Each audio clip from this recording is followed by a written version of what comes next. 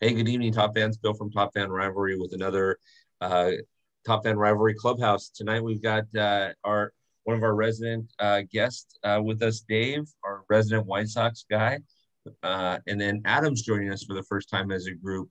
Adam and I have done. He's an Angels fan, and Adam and I have done an individual one-on-one. And Adam recently wrote the article about Shohei Ohtani. So great read. If you haven't read it yet, by all means, go on there. But boys, thanks for joining me tonight. It's going to be a lot of fun. Yeah. There you go. Thanks for having us. There you go. So let's first talk about, we had a couple of things happen this last week, and let's talk about a couple of milestones or a couple of pretty awesome things. I know I'm missing a few things, but Shohei hits 40 and Miggy hits number 500. So what are our thoughts there? Dave, we'll start with you. Well, I mean, I'll leave Ohtani to you guys because I honestly haven't seen him very much being in this, following my team in the Midwest. But, you know, Miggy's been a thorn in our side for years. And even now, I mean, he really can't run the bases very well. And he's kind of a station-to-station guy, but he's still an incredible hitter. And really a long time ago when they were good. But incredible hitter. Adam, what do you think about Miguel Cabrera? And I agree with you, Dave. I think he's an incredible hitter. But Adam, thoughts? Yeah, I mean, you know, being an Angels fan, I just have witnessed a lot of Albert Pujols and, you know, Miguel Cabrera, same type of hitter. You know, just even at 40 years old ish, he's just an incredibly tough at bat. You know, I mean, he's, like he said, station to station, but when he gets in that batter's box, I mean, if you forget that you're facing Miguel Cabrera, he's going to take you deep at this age, just like he did when he was young. I actually just watched his first home run, which was a walk-off home run. And I mean, if you're going to write a story about a hitter, right, and you're going to talk about this guy hit 400 or 500 home runs now, are you not going to begin with the fact that this dude came up as a child and went and just walked off as a Marlin? I mean, he's an incredible guy. And the thing that my favorite by far of him is, as he's been a first baseman for the last few years, if you get on first base, your helmet's getting knocked off, your belt's getting pulled, your gloves are getting pulled out of your pocket, you know, like, and it doesn't matter who. And my favorite all time is him and Adrian Beltre. Oh my gosh. Like, you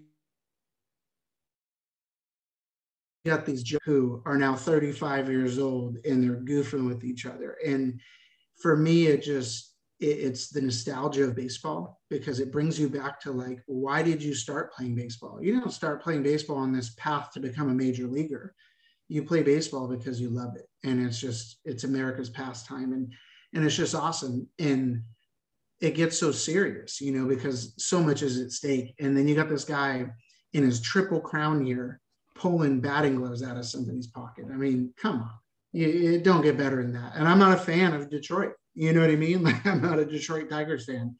But if you don't like Miguel Cabrera, you got some serious stuff wrong with you. So here's what I think I agree with you. It's always good when guys show some personality. Yeah, I mean, when he's trying to hit Adrian Beltre in a place you don't want to get hit, and I mean, just having a good time. He's out there playing it right. But check this out, fellas. I didn't realize this, and Dave, I apologize that we're talking about the Central, and it's a kind of a rival team for you. But so Miguel Cabrera is number 28 all time in home runs with 500. He still has 3 years on his contract, and now, don't get me wrong, his numbers have fallen off drastically. But let's just say over the next 3 years he hits 40 home runs. That would put him. Listen to the names on the list that he passes: Eddie Murray, Gary Sheffield, Mel Ott, Eddie Matthews, Ernie Banks, Ted Williams, Frank Thomas, Willie McCovey, Jimmy Fox, and Mickey Mantle, if he hits another 40 home runs. Those are some big names. So like 8 Hall of Famers. That's it. Yeah. Only 8 Hall Yeah. of Famers. Yeah. No big deal. Yeah, exactly.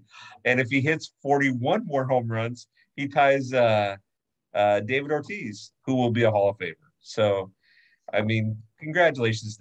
The guy's just a good hitter, right? And there's nothing going to swarm around him that says that he was on steroids or anything like that. So, I mean, congratulations. Man, he launched it last night too, or yesterday. I mean, he did it well. He went opposite field on a pitch outside. Just classic, you know, how they teach you how to hit, right? So yeah, he's just a smart hitter. yeah. And like Adam said, if you forget who you're pitching to, then he's going to make you pay. And said, you watch some of these young pitchers coming into the league, and they've got to pitch to him, and it's interesting and bad every time, but he's really smart. Could you imagine being a pitcher and, okay, hey, head in there and you're going to face Miguel Cabrera? Like, I mean, well, and there's some guys that are probably scared of that confrontation, but there's probably other guys walking in there going, "This is my shot. I'm going to challenge them," and they get burned. And that's the mindset, these young pitchers, I feel like, and as an Angels fan, we're really toying around with all of our young guys, but, watching them discover who they are, like which guy are they? Dave just mentioned, the two different sides, you're talking about a guy who goes in and is like, oh my gosh, his feet are shaking and can't stop it. And the next guy's going like, this is an opportunity of a lifetime. I get to face, one of the best hitters ever, top 20, like if I'm being just broad about it, top 20 hitters ever and power hitters ever. And I have a chance to go show this dude up real quick. Like, what kind of stock are you going to have when that's over? Albert Pujols, same kind of hitter, like you have an opportunity of a lifetime. And when you see a guy go, and you can see it in their eyes a lot of the times, guys like Max Scherzer was overshadowed by Justin Verlander for how many years. And you could just see it in his eyes, the different color eyes, that, he had that intensity, like everything was an opportunity. And that's what I love about baseball. I was a pitcher, I was a catcher. And when you have control of the game like that, and you get to see the eyeballs of your opponent and see who you're facing, like it separates them, it separates men. It's awesome. Yeah, he's a fun player to watch. And you mentioned Albert for a second, and I don't know if you guys saw it, but was it Saturday's game? I want to say Albert started at first base, and classic Albert. He comes up, first pitch, and he hits a home run. But that was he hadn't played for 3 days. That was a course correction from the game that I was at Tuesday night or Monday night, when he had a 3-0 count and a runner on third and 1 out, and he swung at a pitch that was out of the strike zone and popped it up to the first baseman. And Dave Roberts took him out of the game after that. But I mean, Albert Pujols, though, I don't know if he really is 41 or not. I mean, that we can argue that point, but he is one of those dudes that if you make a mistake, he can still make you pay. And I mean, Miguel Cabrera is that way too. Neither one of them are going to win any races. I guess it would be a fun experiment to see who can get thrown out from left field first, Albert Pujols or Miguel Cabrera. But either one of them, I mean, and it's painful to watch them, but man, do they have a lot of fun playing the game, right? So, Adam, give us a since you're the resident Angel fan on tonight, give us a 45-second on your thoughts on Shohei's 40th home run for the season. Well, first of all, I mean, it's incredible. I mean, he's not just hitting 40 homers. I mean, he's hitting these things so hard. I mean, I know Dave mentioned he doesn't get a chance to see him that much. And honestly, I just feel sorry for you, because it's so incredible to see this guy on every at bat, even his outs. I mean, how he's taking pitches this year, how he's stealing bases, his base running is incredible. And what you guys may not know, because you probably weren't watching him back then, is he was atrocious at base running. He was like a little league player.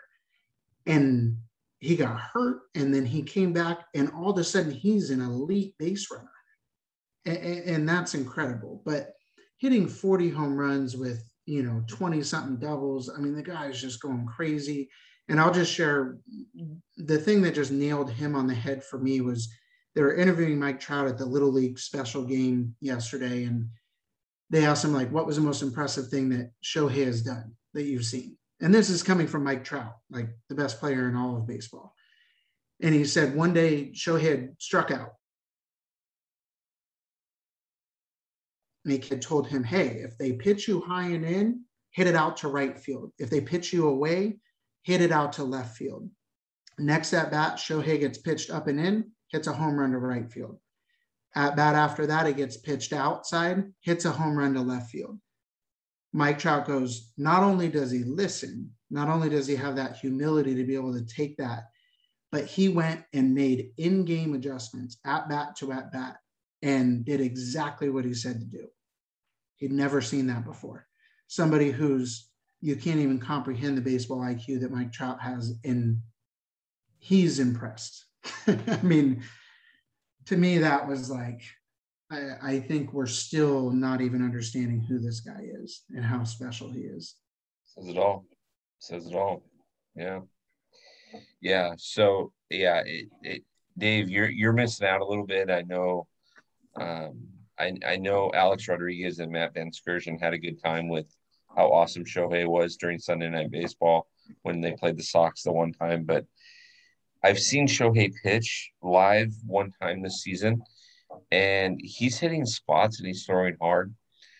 And it's interesting when you see a pitcher hit spots and throw as hard as he does, and then still hit, not only hit, but field his position. It's something special to watch. It's old school baseball, and it's almost like for the better part of the season, that 90 some odd mile an hour fastball being thrown at him looks like a beach ball sitting on a tee, and he's just having a good time with it. It's incredible to watch. And I'm disappointed the Dodgers didn't grab him, but where would you put him when you're not pitching him? Where are you going to put him? I mean, they were in the running for it, but he's not an outfielder. Where are you going to put him? Which is funny because I thought the opposite way coming into everything. I was like, American League? Like, why would he pick the American League?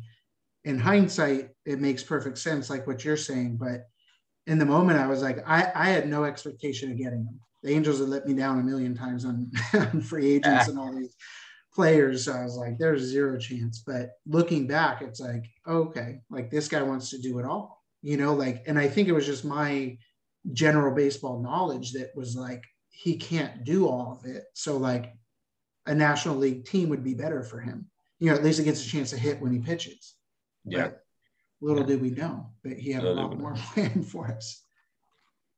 All right, so let's transition. So we've had a couple of milestones. Let's transition. We've got about 35, 40 games left for most clubs, barring any COVID incidents with any clubs.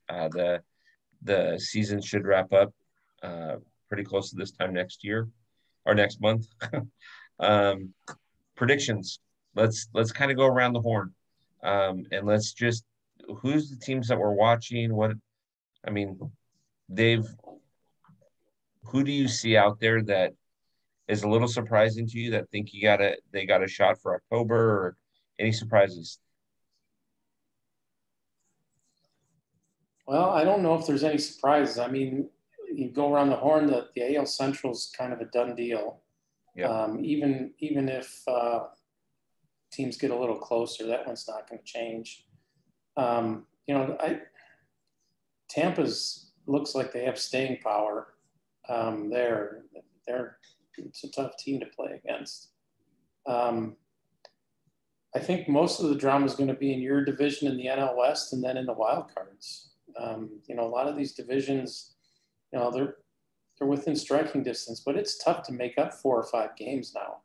It's a hard task unless somebody really goes on a losing streak. So, I look at the wild card and that's a little bit of a toss-up. I mean, you've got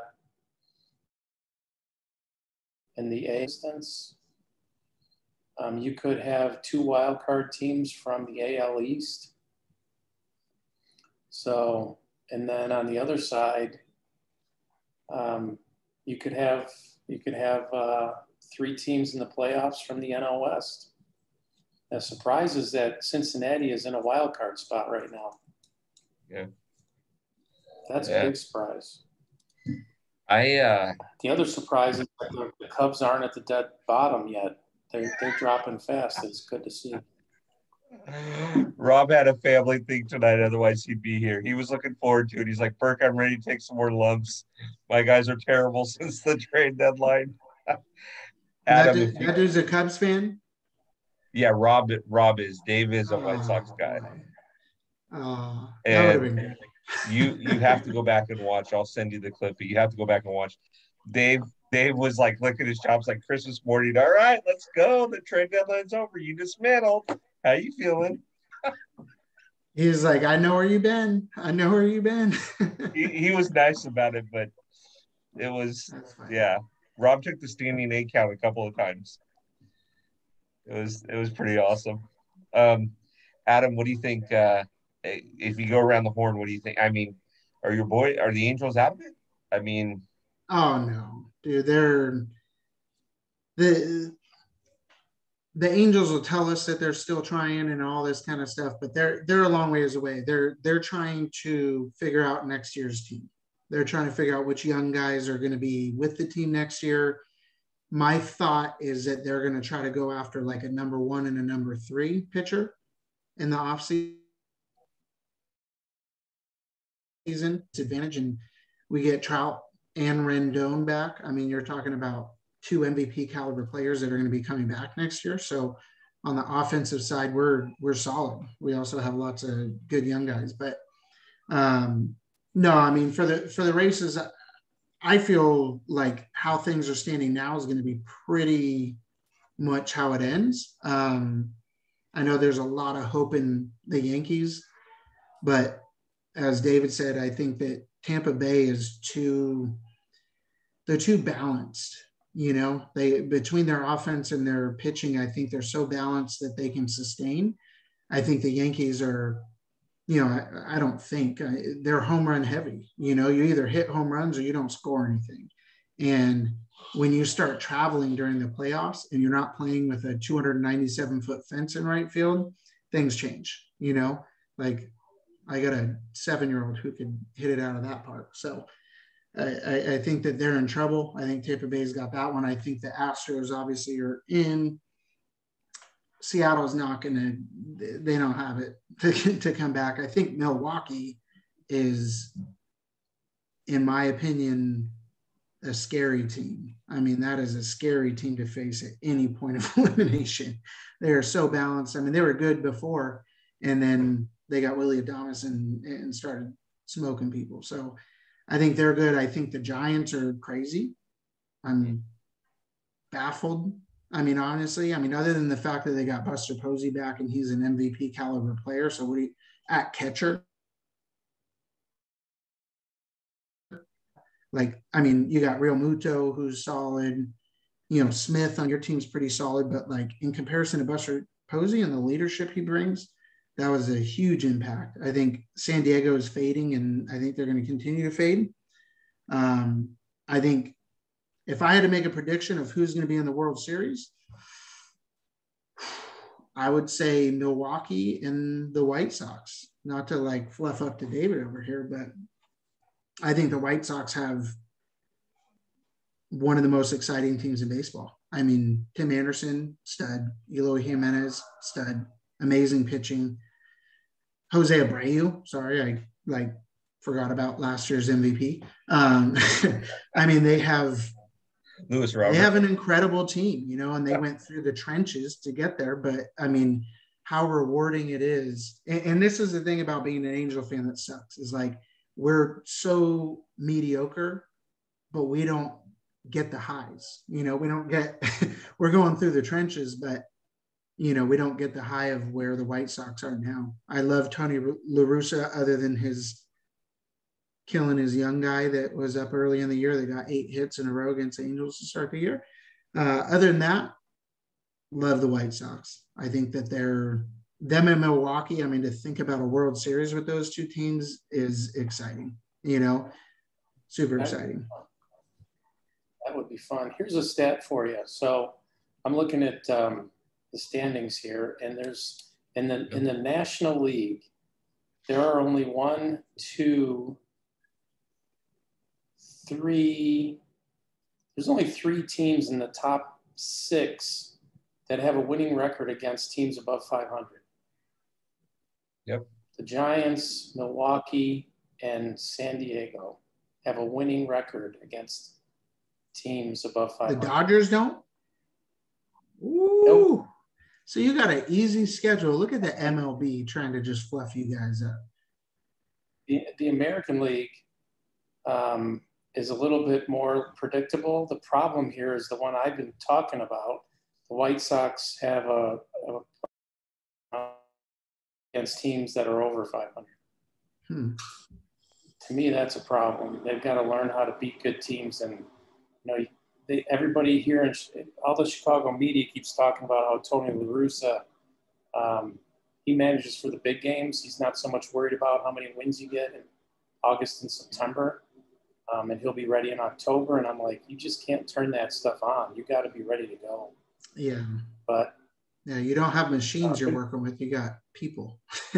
Pitching can beat anybody at any time, but still. I thought that was surprising on the National League side. So many teams can't beat good teams. So how excited would the MLB be if the season ended now? Dave, look who's the 2 wild card teams in the AL or in the AL. The MLB would go nuts. It's the Yankees, Red Sox. Oh, yeah. One game, win or go home. The only problem is it's one game because they could milk that. I hate that. One game. Yeah. Like major league teams. You know what I mean? Like it would bother me if it was Pony League. But we're talking about major league team. Like you can't do a best of 3. You know what I mean? Like I don't know, man. Like one guy's got an off night and you're out of the playoffs. I don't know. That's a tough one. We just played Oakland and I wasn't impressed. The White Sox beat up on them pretty good. But, we beat the Yankees on a walk-off on the Field of Dreams game. Otherwise, without that heroic hit at the end, we lose all 3 to the Yankees. And we just dropped, 2 out of 3 to Tampa. One of them was a late game walk-off again, and then extra inning win. And here we are in Toronto starting off with a loss. So I'm not liking how this stretch is playing out. So correct me if I'm wrong, but the White Sox have a bad record in 1-run games. Isn't that right? You could be right. I don't know. I feel like I just saw a stat the other day about that. And to me, that was concerning. A few years ago, quite a few years ago now, I guess, when the Angels had the best record in baseball, we didn't do well in 1-run games. And then we got swept in the playoffs, which 2 out of 3 were 1-run games. And it ended up being kind of your kryptonite, your Achilles heel, So to me, every year that the Angels have been good, like good, they win those games. Yeah, so listen to this one here. Minnesota is 21-18 in 1-run games. The White Sox are 13-20. Yeah. Ooh. See, that's a tough one because that's like, I don't know, to me, that's a little bit of like the character of your team. You know what I mean? Like if you can grind it out, like in the very beginning of this year, the Angels were just winning those games and they were so exciting to watch. Like people are like, this is the most exciting team in baseball. Now, other than Shohei, it's like, who the heck wants to watch the Angels? Like it's not even fun. So I just feel like those are the games where if I'm Tony La Russa, I'm telling my guys, like, we got to win these. You know what I mean? Like, this is what's going to carry you through. Problem has been the bullpen. Everybody says the bullpen's so good. You got Hendricks and Kimbrel and Crochet and Kopech. And every game I seem to watch, I go check a score and somebody's giving up runs late. And then I start swearing. So they've got some things to clean up for sure. So let me ask you this. So you just brought in a closer when you guys had it already a good closer, right? If I'm a closer, so I'm a really intense guy. Okay. Like if you haven't already got a little bit of gist of that, I am extremely intense, extremely competitive. If I'm on a team and I'm like, dude, I'm a really good closer and I'm supposed to be this intense guy, shut the door, all this, and they bring another guy in just like that, I'm going to be like, I'm not doing as well as I think I am. Like, I'm not going to look at stats. I'm not going to look at numbers or wins or anything. I'm going to feel like I'm being undermined. I mean, do you feel like maybe that has anything to do with that? I don't think so, just because it's not just those guys that are giving up runs, it's everybody. But the way they positioned it is Kimbrel gets the 8th and Hendricks gets the 9th. And, you know, if you can get your starter to the 6th or maybe the 7th and you go Crochet, Kopech, but it hasn't been. And those guys all talk a good game. And Kimbrel is under control for 2 more years. Or at least 1 more year, so is Hendricks. So they're going to have to learn to live with each other. But I haven't seen any of that. The problem is I haven't seen what their grand plan was where, you know, your starter gets to the 6th and the game's over. You shut the door. And I wonder what those kind of conversations are like between the GM and the coach. You know, like how involved is the coach on bringing a guy in like that? And how are we going to implement this guy and all of that? I mean, like it could go any way, but I don't know, man. As a competitive person like that, I have a hard time feeling like any human being can just discard those feelings. Like, I don't know. Interesting. I mean, those are 2 incredibly talented dudes. I mean, watching Liam Hendricks in the All-Star game, they had him all mic'd up. I was like, what are you thinking? Like, but he's been giving up runs left and right. And, you know, one of the other teams said, I think what has he got? 8 or 9 wins now, which means that's 8 or 9 blown saves. Just on top of the regular blown saves. It hasn't been pretty. I haven't been impressed. Well, if you're playing the Astros, every pitch is tipped. So, I mean. Well, that's true, but yeah. So I've got some unique predictions for you boys. By the way, Adam, I'm looking at what Dave was talking about. You guys are playing Baltimore, and Baltimore has lost their last 18 games, so they're due. So watch them sweep the Angels. We'll get them back on track. Yeah. So here's some interesting thoughts. I don't see. So Toronto has I'm sorry, not Toronto. Tampa Bay has a little bit weaker of a schedule than the Yankees, so I think that Toronto can hold on there. White Sox, no question. I actually think the A's are going to win that division. I actually think that the A's are going to win that division. 6.5 back? No, they're 3.5 back. They're 3.5 back. And what's interesting, okay. and here's your 2 wild cards, right? So the A's or the Astros may get a wild card spot, but here's your wild card, your other the Yankees will get there. They'll stay in the wild card position. But here's your other wild card team is Seattle. And I know that sounds unique that Boston misses the playoffs and so does the Asterix. But so listen to this schedule. Okay. Just play the schedule for a second. So the Oakland and Seattle play each other twice, tonight and tomorrow night. Day off. 4 with the Royals, 3 with the Astros. Then 3 with the Diamondbacks, 3 with the Astros. 3 with the Diamondbacks, 3 with Boston.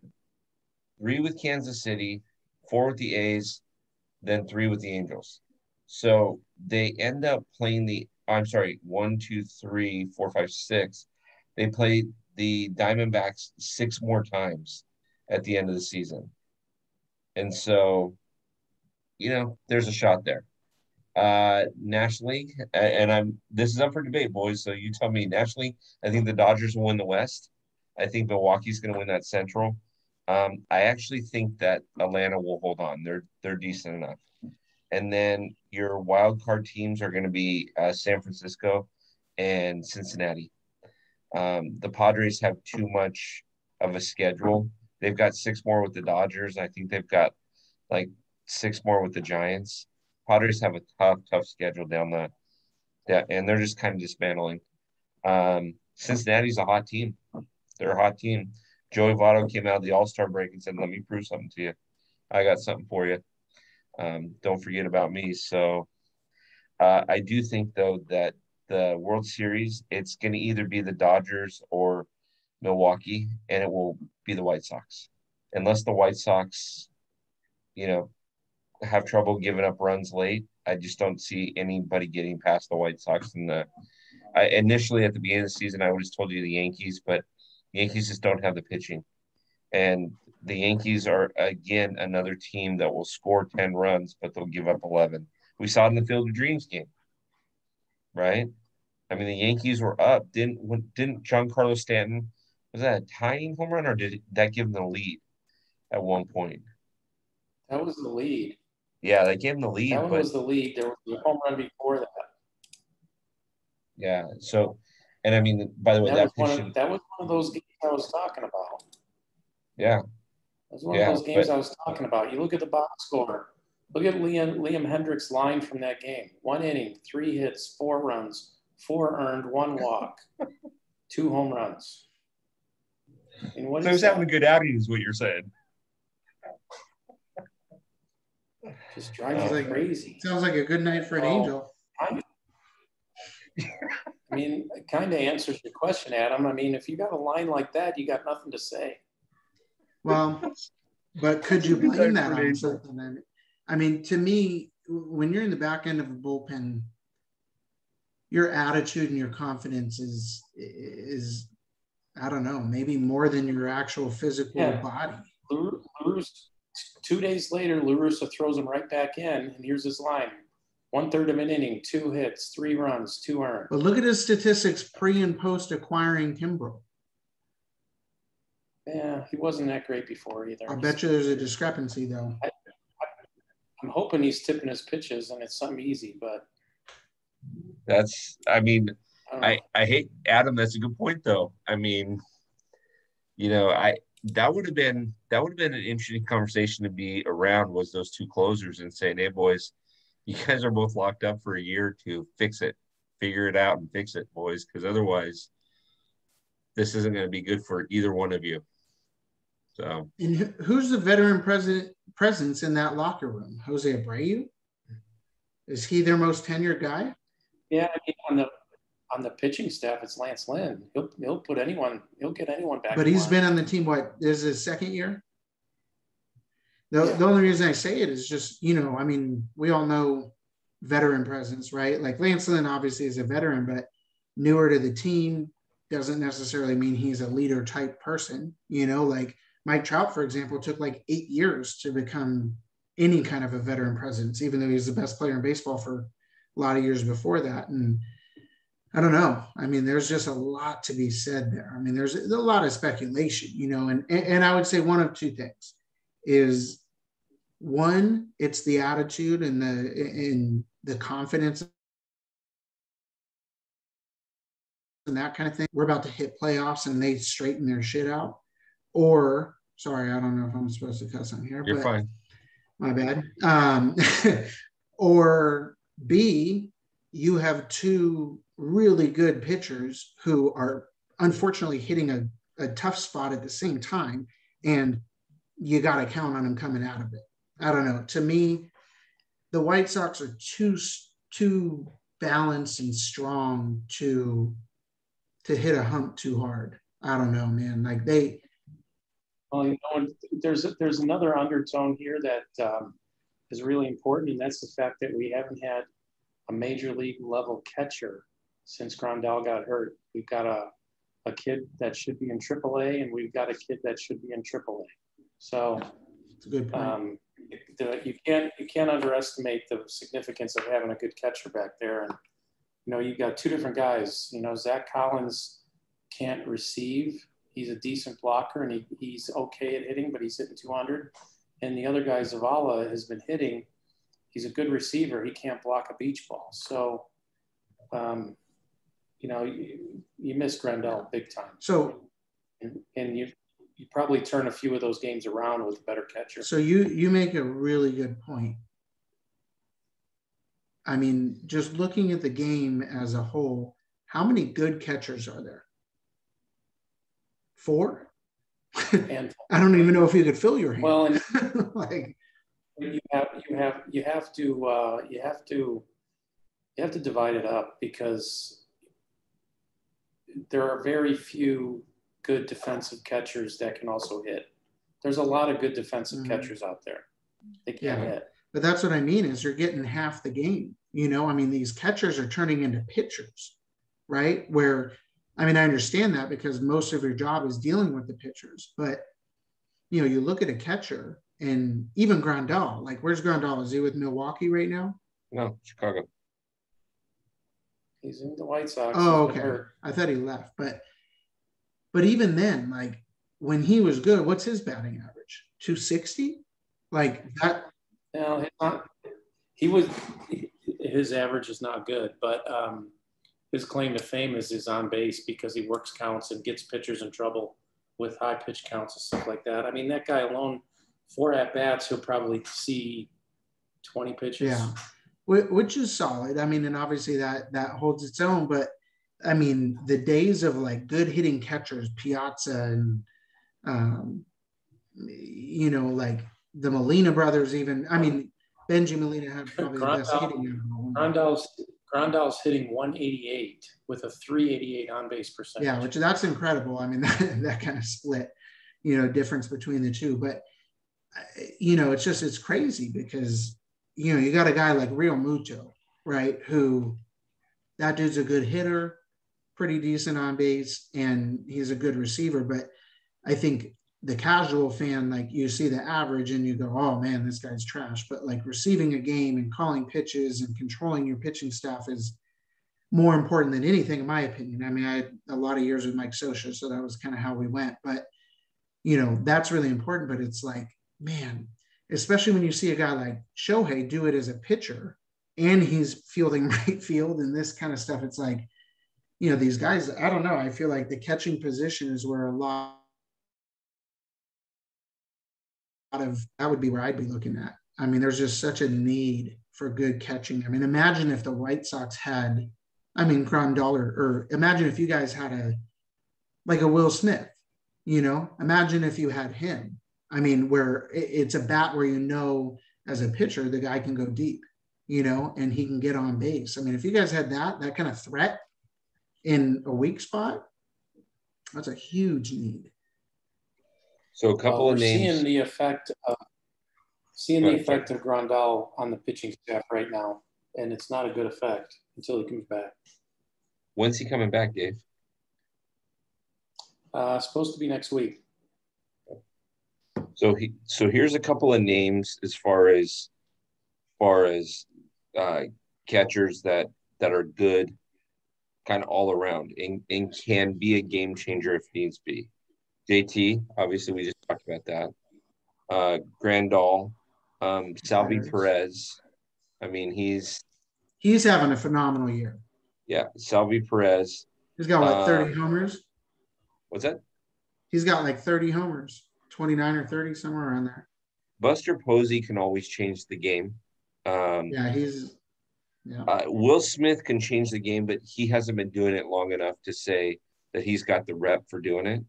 But if he puts another season or two together like he is this season, people will pay attention to him. He's not an easy out by any way, shape, or form. Believe it or not, Dave, I actually like Carson Kelly.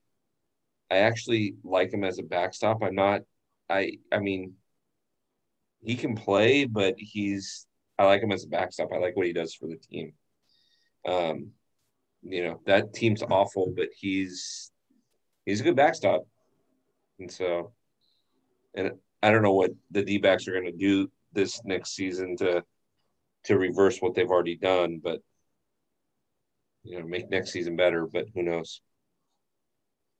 Right. I'm just looking at the receiving stats, and it's a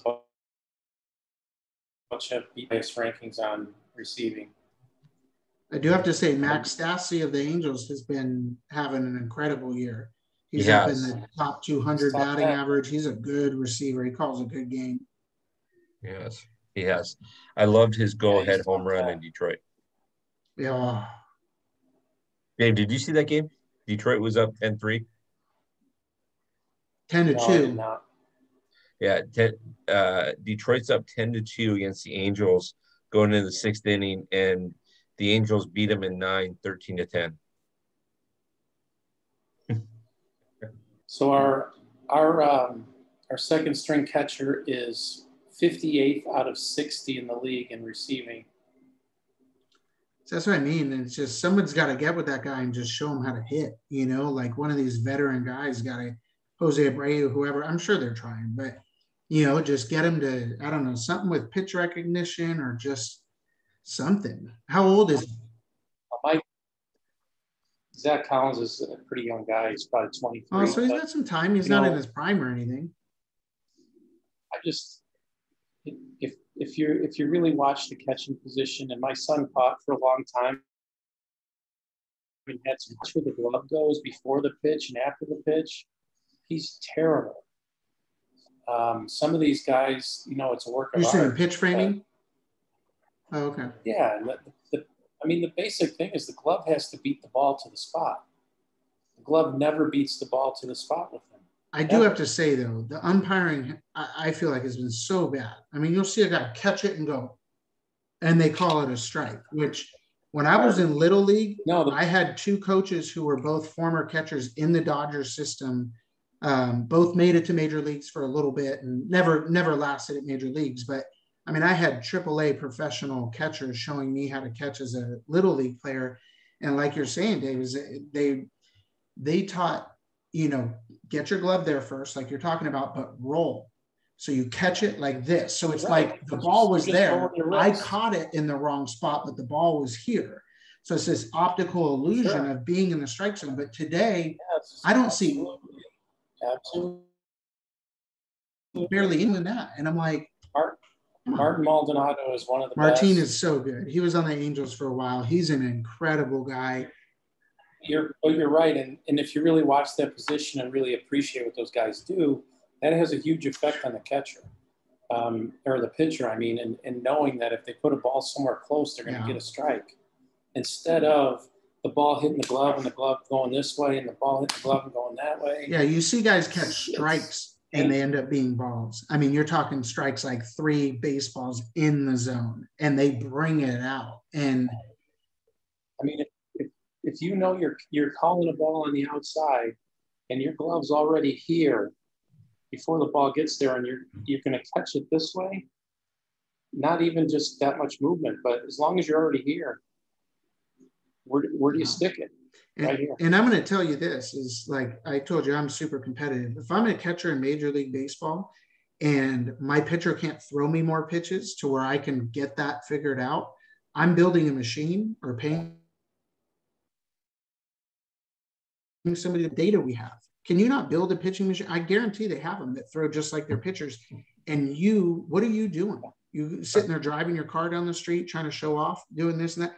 Go catch balls, bro. Until you can figure out how to make strikes and ball strikes, get your ass in the cage and get this going, because the catching position, in my opinion, is the weakest position in baseball, period. I mean, look at these pitchers. We got guys coming up from AAA with a 1-point-something ERA.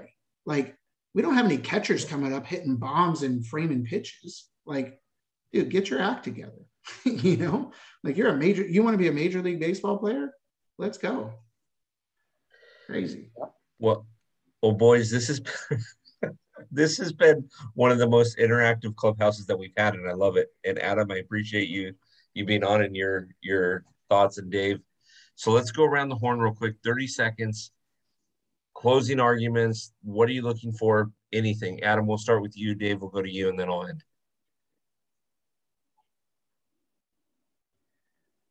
So, I don't know. I'm looking to see how this plays out. For my Angels, I'm not real hopeful on anything, but I am interested in, you know, just watching baseball, seeing some good games, seeing how it plays out. I'm interested. I want to see the White Sox and the Brewers. I want to see two teams that haven't been in the limelight for a little bit and have incredible talent on both teams. I'd like to see them lock it up in the World Series and just see some small ball. I feel like they play 90s baseball, where they're running and they're hit and run and bunts here and there and stuff. So I'd like to see that as a World Series. That's going to be my going thoughts. Awesome. Dave. Well, let's see. We finish up here with Toronto, and then we come home and have the Cubs in our park next weekend. So I'm looking for a sweep, and I'm looking to beat them like 90-0 combined score. And then the season up till now will be a success.